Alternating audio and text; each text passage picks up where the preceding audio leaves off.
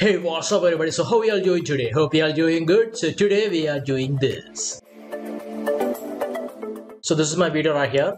So now I'm going to take a screenshot of this video right here. So go over here, click on this camera icon.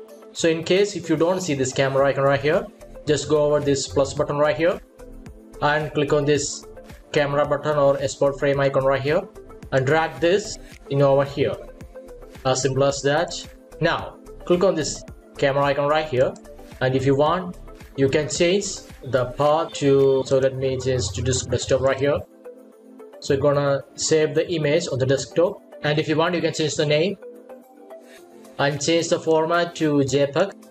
And if you want to import this image into the project right here, so just simply click over here, click on import into project and press OK, and there it is, the image right here. That's it guys. Hope you guys like this video. If you like this video, hit the like button and subscribe to my channel if you like these kind of tutorial videos, and I will see you on my next video.